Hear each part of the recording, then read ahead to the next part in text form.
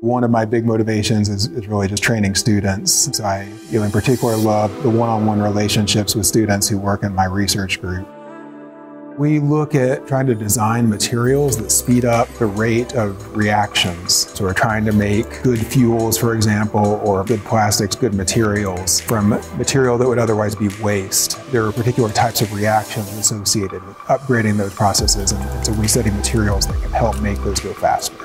The big project we're working on now is trying to convert biomass into jet fuels. And so that is a multi-stage process. And so our research is really focused pretty far downstream on that process. So other groups that we're collaborating with are working on sort of taking the original biomass and breaking that down into small molecules.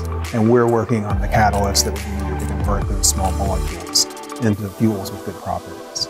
I think there's a lot of excitement around battery technology and the electrification of transportation, and I share in that excitement. But batteries are heavy. I think they're going to be much heavier on a per energy available basis than liquid fuels for quite some time. And so for an application like aviation, you just can't afford to have a major jet airliner carrying the battery capacity that would be needed in order to make a flight.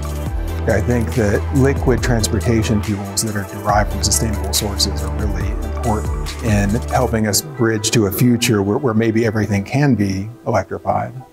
Getting a PhD here enables you to pursue a wide variety of careers. Students who have come through my group, in some cases, have gone on to do research in developing catalysts for renewable and sustainable energy, but in other cases, they've gone on to something completely different, whether it's in the pharmaceutical industry or semiconductor industry or what have you. I think really the degree here just prepares you to be a strong researcher.